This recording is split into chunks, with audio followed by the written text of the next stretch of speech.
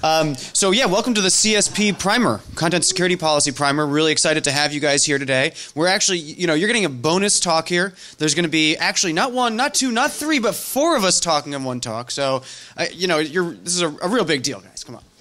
Anyway, so my name is Joel Weinberger. I'm a Chrome security engineer. And I'm going to sort of give the introduction here, a little introduction to content security policy. And I worked on this with Caleb Kern, and Ken Lee, right over here. So let's get started.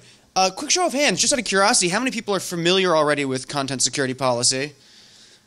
Awesome, awesome. Here's the harder question. How many of you have implemented content security policy on a website?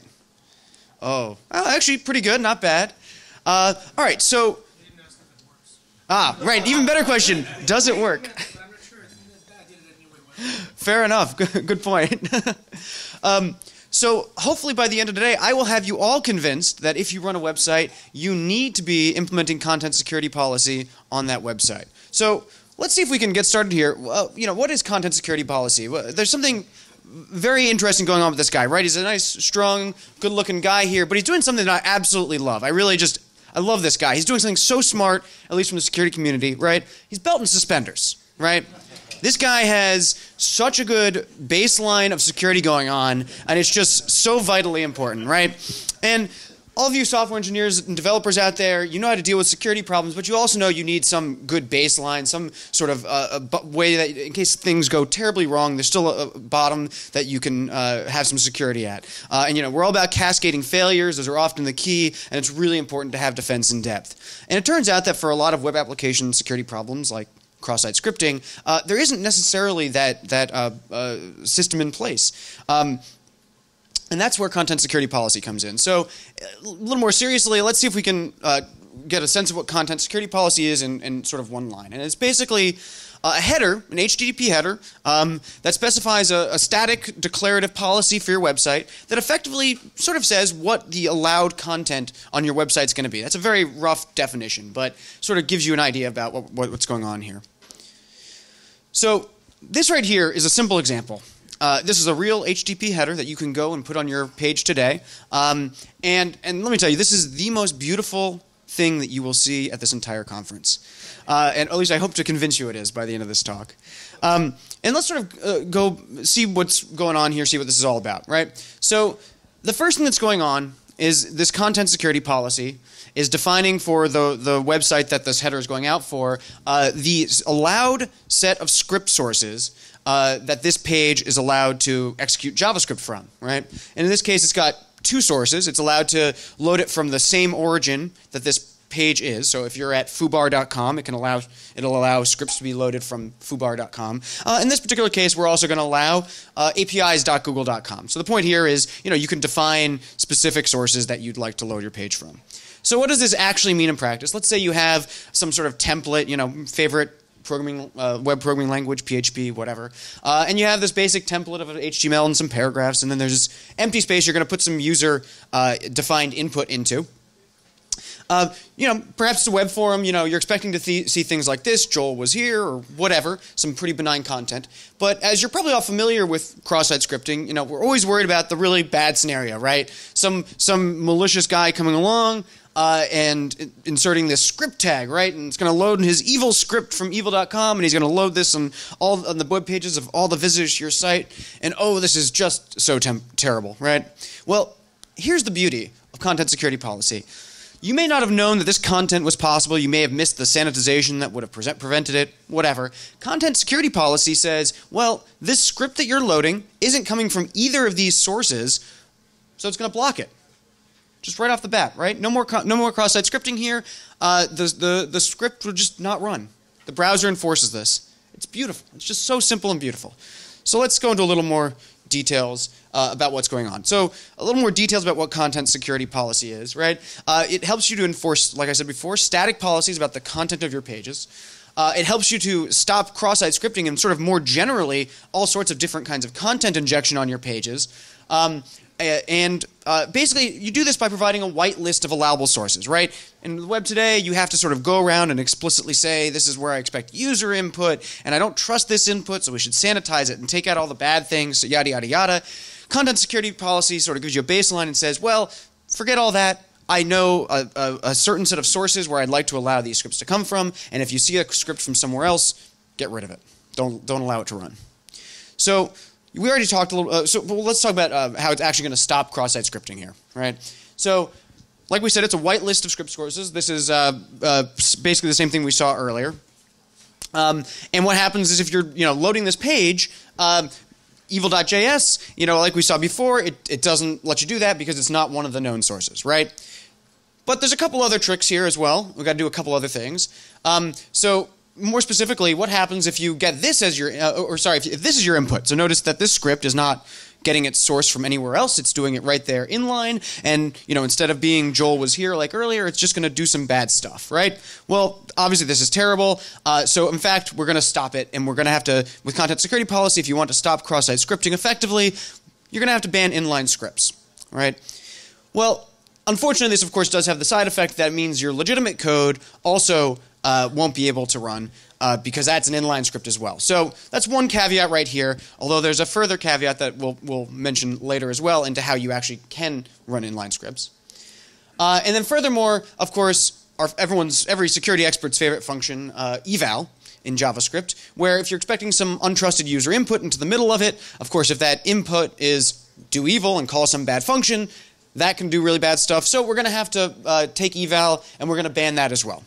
So that's the three ways we're going to be stopping cross-site scripting with content security policy. We're going to specify a white list of allowed sources. We're going to not allow inline scripts, and we're not going to allow eval, right? So let's talk a little bit about where sort of content security policy fits on this little arbitrary graph I drew here. There's all sorts of different kinds of security tools out there in the browser, and I just wanted to sort of, give a sense of where content security policy compares to them. So of course we have things like X-frame origins, which is a really great header that you can run. Sort of really simple, gives you some basic power to stop clickjacking and things like that, and stop your page from appearing underneath other pages. And that's great, super easy to use, but sort of limited in its powers. We've got things like HSTS, which helps to stop, these really powerful man-in-the-middle attackers who are sort of taking over, who are getting between you and the actual server you're trying to reach. And that's great. It's awesome. It's not that tough. You just need to get a certificate. And in the case of HTTPS, if you want pinning, you've got to get that into a browser, which turns out is not so hard. But it's still a very specific kind of attack that's going to require a very powerful kind of attack. So, in some sense, it's not the most powerful thing you can do. And CSP is aiming to be sort of the Incredible Hulk here, right, to use Caleb's term. It's trying to be the big, beefy guy, which is definitely going to require a little extra difficulty. You're going to have to maybe refactor your code a little bit, which the other two don't really require. But it's going to give you this power against cross-site scripting, which is sort of the big beast and the big enemy of all of us, and it really gives you some awesome power in defending against that and content injection attacks in general. So that's sort of where content security policy is trying to fit here. So let's go over this quickly, just why you want it, why you need it today, not tomorrow, not a week from now, not a month from now. You want it today because it's going to stop cross-site scripting. Well, most cross-site scriptings. There's some, obviously there are some caveats everywhere, but and you're going to be able to enforce that the content you intended is going to appear in your web page. And this is a really cool part, you're going to get deep insight into the misbehavior of your application in the wild. So we'll talk about that in 1 second as well. So even if you're not worried about cross-site scripting, what about making sure the rest of, which you should be, by all means, if you're writing a non-trivial website, there's all sorts of other content on your website. So, there's style stuff, there's images, there's forms, right? And just to take a really sort of absolutely ridiculous example, if you're the NewYorkTimes.com, right, even if you stop cross-site scripting, you'd really hate for somebody to inject an image on your page which says to go to joelsnews.com, right? This would be just horrible. The real trick here is that content security policy also lets you specify trusted, whitelisted sources for your images and for your styles and things like that. So it gives you a lot of other power just beyond cross-site scripting as well. So we can sort of start moving towards a world in which we're protecting against that next generation of attacks that once we defeat cross-site scripting will probably come around. I said press back, sorry about that. And this is one of my favorite features of content security policy. So, of course, content security policy, you might not want to turn on full blast content security policy immediately because maybe you're not ready to quite refactor all your code yet. You're not sure it's going to work. But don't worry, we have an answer for you too. Content security policy, we saw this policy approximately earlier, a little different. So say you're foobar.com. This has a really cool set of things. We're going to say that the default source that applies to all your sources, images, styles, scripts, etc., is going to be only the same origin. And we're also going to have this report URI bit, right? So what's going to happen is if bad guy injects a script, tries to source it from this attack.js, we're going to, of course, stop it because it's loading this not from foobar.com, but it's trying to load it from evil.com. But what's really cool is the browser's then going to report back to you this behavior. And it's going to report it back to the URI you specified, and it's going to give it to you in this beautiful JSON. Who doesn't love JSON? And it's going to tell you the directive that was violated. It's going to tell you what the original policy was. It's going to tell you the source, so on and so forth. How cool is this? I mean, this is really awesome. Even if you're not ready to turn it on today, you can understand if there's an attack going on. You can see attacks that are going on. You get deep insight in the wild about what's actually going on your website. So even if you're not ready to turn on full blast content security policy, you can still be the hero at work when you find out about that cross-site scripting attempt that occurred out in the wild. And this is just so powerful, and there's really no excuse not to just go out tomorrow and turn this on. But of course, there's tons more coming along. This is just tip of the iceberg. We're going to talk about some more of the features in just a second. But we're talking about stopping XSS, stopping frame busting is part of it. iframe sandboxes are part of content security policy. You can specify sandboxes. You can stop insecure frames. All those caveats about inline scripts. Turns out we have an answer for that too. There's script hashes and script nonces you can do. And there's more to come. We're still working on it. It's lots of stuff in all the browsers is coming up. We're trying to work on new standards for actually providing integrity of the resources on your web page, not to mention maybe more modular development with sub-origins, which would be a new feature as well. So we're really excited about content security policy. We really think you need to get started with it. We've got some resources that are really awesome. We've got some really cool resources to get you started with content security policy, help you to learn more about it. I'll put this up on my personal website, of course, so if you guys want to check it out later, by all means. But I really hope you all, if you're a developer, you go out tomorrow, you just get, at the very least, get the reporting going. But there's no excuse to not start stopping cross-site scripting today. And with that, I guess I'm turning it over to Ian.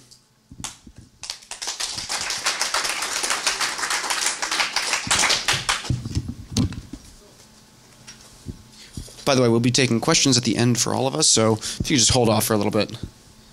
Thanks. Okay, cool. Hi, my name is Ian Melvin. I'm currently an application security engineer at New Relic. I work out of our engineering headquarters in beautiful Portland, Oregon. Before that, I worked at Mozilla. I worked on Firefox. I shipped a CSP implementation for Firefox that was compliant with the 1.0 spec. And during that time, I obviously spent a lot of time discussing CSP on the W3C list, and I still try to chime in both with Mozilla bugs and on the list when I can. So my presentation is about how to sell CSP to your boss, like a boss. So I'm going to start off, I'm going to give you three basically key talking points that you can use to convince your boss that implementing CSP on your site is something you should do. So 3 reasons CSP is awesome. Joel touched on this a lot just now, but obviously CSP is the most thorough way to stop XSS. We have modern web frameworks these days like Rails that escape output by default. We have sanitization techniques. We have libraries.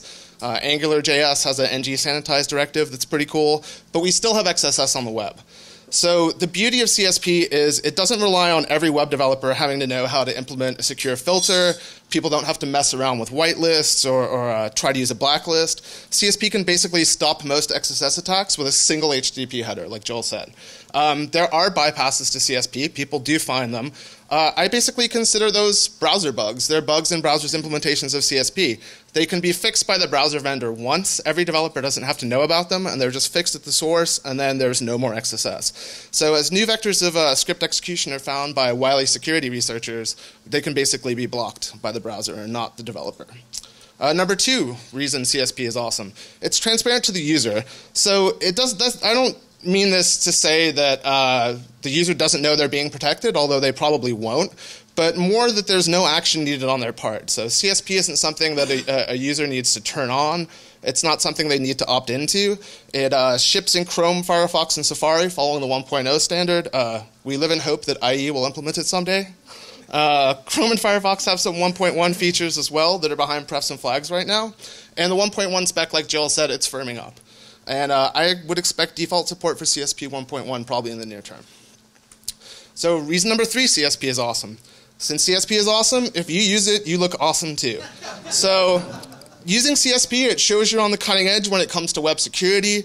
It shows you're proactive. It shows you're taking active measures to protect your users. And okay, so you've given these 3 reasons to your boss. Your boss is convinced. Says, okay, CSP. This thing sounds pretty good in theory. But for most of us, we're looking at adding CSP to our organization's web applications. They've probably been around for a while. They have a lot of functionality. There's over 9,000 pages. There's probably lots of important third-party content loaded from all over. And like Joel was talking about, there's probably inline JavaScript as well. So your boss is going to say to you, okay, this sounds good. I'm convinced we should do it. How are we going to roll out CSP? Well, the immediate answer should be obvious. We're going to roll it out like a boss. So rolling out CSP in the real world. Like Joel mentioned, you can use CSP reporting to learn about what's going on your website. You can start with the CSP report only header. It's not enforced. It will only send violation reports, so there's no risk of breakage. You can use the report only header to get your kind of header deployment strategy rolled out, to figure out how you're going to handle CSP violations and handle reporting, and basically debug. Like most things, I think in security, I think the best thing is just to get something going and then incrementally improve and iterate on it and make it better. You can gradually tighten the policies. But getting something deployed and getting CSP out, even in report-only mode, it stops things from getting worse. And it's okay to start out using unsafe inline. Like, okay, you won't get all of the XSS protection that CSP can give you, but you will protect against loading malicious contents from other sites. You will protect against eval. It's just better to start and build on it and get something out there. And the other part of rolling out incrementally is it can be very difficult to roll out CSP across your entire site on every page. So maybe just pick one page and get CSP there and kind of get started and then spread it out to more of the app. So potential difficulties. Inline scripts. It's very hard to get rid of. I have talked to many people about deploying CSP. And in my experience as well, and anecdotally, the biggest obstacle to getting it rolled out is inline scripts. It's a big pain to move everything external if you have a lot of inline scripts. And there's a performance hit as well, which a lot of people complain about when we tell them they have to get rid of inline scripts. So the answer here, I think, long-term is non-source and hash source, which basically let you selectively whitelist inline scripts by either a nonce or the hash of the script. And you can do that. You can still have inline scripting. You can only have the selectively whitelisted scripts able to run, and you can then remove unsafe inline. So there are implementations in Chrome and Firefox. Shout out to Garrett and Joel for implementing those. But they're not usable yet. And they're also behind pref. They're also behind prefs and flags in Chrome and Firefox right now. Yeah. Yeah, you can use them with the prefs. Because the 1.1 spec is not done yet. It's still going through the W3C process. It's making good progress, though. But you can flip those flags and prefs. You can try these out on your site. You can kind of understand how it's going to work when the spec is finalized and those are enabled by default and get ahead of the game. And another cool thing here is tools can automatically generate hashes and nonces for your app with very little development effort. Neil wrote a gem as a proof of concept that basically calculates hashes for scripts that are served in Rails and would do the hashing for you. So you might be able to get this whitelisting by just flipping a switch in your framework. So that's the other important thing to remember about rolling out CSP is you're not alone. Other people are trying to do this. Other people are building tools that exist to help serve CSP policies for various frameworks and languages. They're writing tools to help generate CSP policies for the application automatically, so you don't have to figure out every single place that your app loads content from. And people are writing tools to parse CSP violation reports and basically process those programmatically. And I'm very hopeful that there will be more tools and more automation and more assistance in getting these policies out as CSP continues to gain traction. So continuing along those lines, read this thread. Garrett Robinson started it. It's awesome. It's titled CSP Transition Tools. It's on the W3C web AppSec list. There's a link to it here. And Garrett basically started this thread for people to share information about tools that they've built to help deploy CSP or strategies that they've taken or basically processes that they've come up with. People to share their stories and presentations about rolling CSP out on their site. If you have tools or experience trying to roll out CSP, it seems like not that many people have tried to deploy it yet, probably because some of the problems that I talked about. But if you try it and you hit roadblocks or you create tools to build it, please post in this thread. And it can basically be this repository of information and shared experiences. Because I believe very strongly the more that we roll out CSP, the better we'll all become at rolling out CSP. We can basically share our knowledge. So extra non-boss bonus. This is probably more for AppSec folks than bosses. Joel touched on this. CSP reporting helps you learn all sorts of things about your site. It lets you understand the experience that users are having in their browsers interacting with your application. You can find out what content might be injected by their browser add-ons or proxies that they're going through, or even malware. CSP can help you detect mixed content on your pages. If you have a content security policy that only allows content from HTTPS, you can get violation reports when you have mixed content. You can find out about it before it breaks in a browser and your users are affected by it. So in general, CSP reporting is another really great data point of what your users are really experiencing on your site. And in conclusion, remember, CSP is awesome. And I want to give a big thank you to everyone who's been advocating for CSP and working on it for a long time, and especially to Neil Matodal and Scott Behrens for their feedback and great amount of help putting together this short talk. Thank you very much. And now I will turn it over to Scott.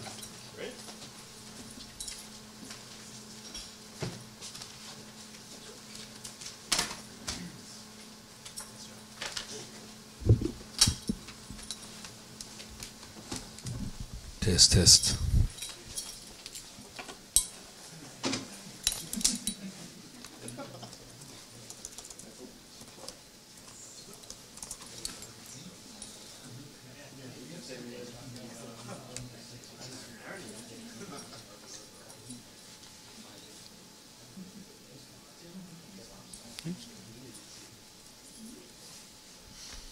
Cool. Awesome.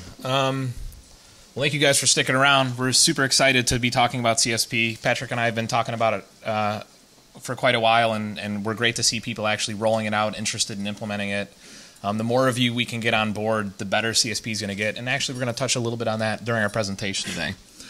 What Patrick and I are going to be focusing on is the web and CSP in 5 years. So kind of doing a little bit of a forward thinking, a little bit more of an abstract talk, just thinking about how CSP is really going to fit into the World Wide Web in 5 years and what maybe some of the challenges are if you're not implementing it or if you actually are. So just a brief background, I work as a senior application security engineer at Netflix, and Patrick works breaking apps at NeoHapsys in Chicago.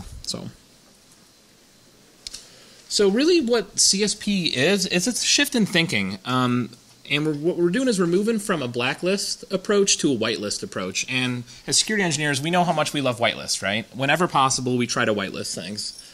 And the reason that we do this is because we run into these circumstances where developers just don't get things right. We've talked a little bit about how web application frameworks have automatic encoding and escaping, and they provide you some functionality, Rails, frameworks like that, but you run into these edge cases sometimes, right, where things just don't quite line up right. And potentially maybe you inadvertently introduce cross-site scripting into your application. And we're not expecting developers to get stuff right all the time, and when that kind of happens, we can look back a little bit and think about the 90s, right? Like, you remember firewalls? Like, firewalls really was kind of a different shift in thinking, right? With firewall technologies, we decided, hey, let's start whitelisting what kind of resources should be able to access our network, information services, ports, etc. And that awesome Will Smith photo. And then we had the 2000s, right? Napster, Kazaa, awesome, right? But really, there was kind of another shift in thinking, right? Let's think about exactly what our database should be doing when it runs queries. So we started to come up with things like stored procedures, prepared statements, DEP. These are things that are predictable, right? And we can kind of see that there's a little bit of a parallel here between what we now see as common best practices. We're always recommending you should be using stored procedures on your SQL statements. And we're seeing that the approach that we use to solve problems like SQL injection in the 2000s and issues like network-based attack in the 90s, we're basically kind of using these whitelist-style approaches. And we can see how CSP really fits directly in with that model. And it's one of the reasons why we should be rolling it out now. And really what's the point here is CSP makes software more predictable and makes mistakes less exploitable. And I think that that's kind of one of the take-home messages that I want to leave with you all today, is if we can make things more predictable and we have a clear understanding of what they're going to do, it'll be easier for us to detect when things aren't working correctly, and it'll make the mistakes that we do make less impactful for our application.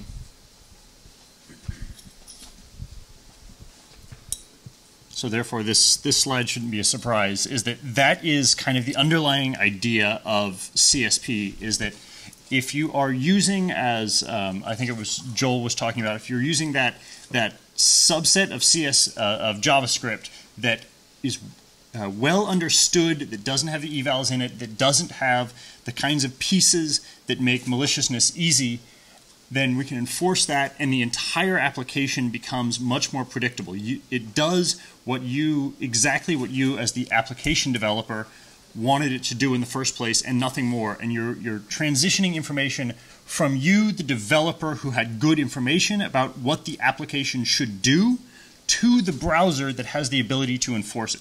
That's really the power here. And then the end result is that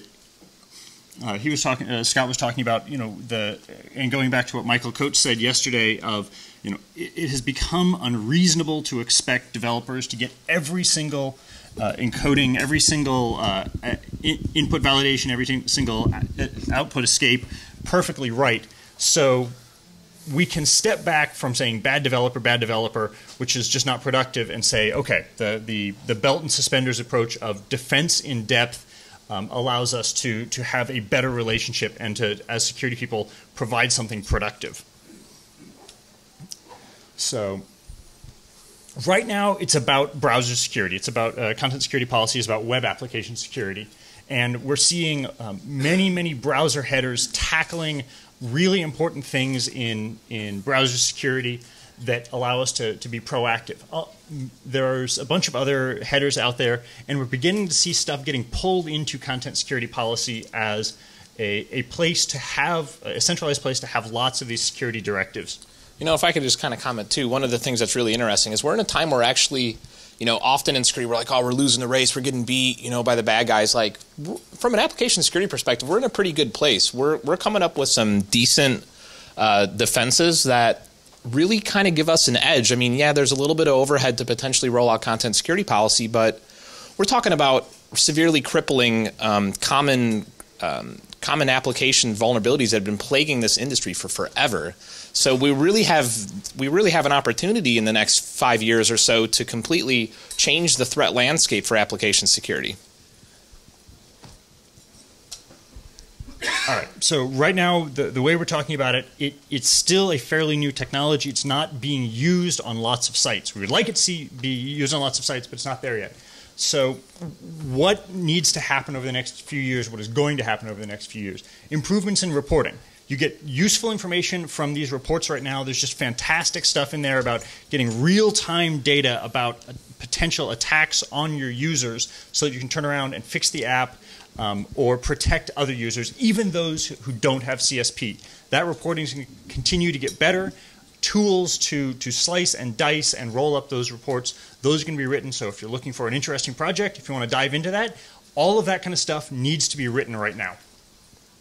More sites adopting CSP, this idea of, it would be insane to not use prepared statements or stored procedures right now. Like if you're doing SQL without that, you're doing it wrong. That's where CSP will be in several years as the expected standard way to eliminate cross-site scripting. And if you're not doing that, the question should be, why are you not doing that? Title of the talk. There's plenty of information out there right now. There's going to be more, and there will be more case studies as more people are successful with this. There's some out there now. There's a bunch of websites. Talk to any of us. We can tell you the stuff that was useful to us. Middleware frameworks. There's, I think, Neil has built it into Rails. So there's a Rails gem for it. The equivalent probably still needs to be created. Has anyone done Django yet? Oh yeah, all the major frameworks. Okay, so they are there for all the major frameworks. So if you want to use this, the support is there. And then possibly in the future we'll get to the point where a framework will help you come up with a policy that will work 90, 95% for your website so that you don't have to start from scratch. All right. Problems in 5 years. I think someone touched on this. There will be edge cases. There will be bypasses. There will be all those things. But this gets back to some of the conversation from yesterday of it raises the bar for attackers significantly. Now, instead of just being an easy to find reflected cross-site scripting, now they can do the injection, but now the stars have to align for the exploit to actually work. They have to be using a browser that doesn't support CSP, or they have to be hosting a script on some other subdomain that you forgot about that's included in your whitelist, any of that kind of stuff. Now the effort for exploitation is significantly higher. All right. So we've talked about this just in the sense of regular web applications that are out there, internet accessible, normal web apps. But JavaScript is being used in tons of other places, in lots of other situations. Like if we've got the HTML5, it's going to have extraordinary power over what your desktop can do. Some of these things are getting to the point of transparent file system access or access to render out to your video card. Those kinds of things can do much more interesting, much more substantial attacks against your entire system, not just your browser, not just the web application. So having this framework in place to be able to be proactively secure against increasingly more potent attacks is huge. Mobile devices, we've also seen, I've assessed mobile applications that were largely HTML and JavaScript that had the JavaScript was being called by native functions, and the results of that were being used to write to the file system and to access device functionality of the device. So all of a sudden you need a content security policy for a smartphone app. Those sorts of things, those are all coming down the road, and content security policy is finally, as Scott was saying, letting us get ahead of that. And that's pretty much it. Thank you guys.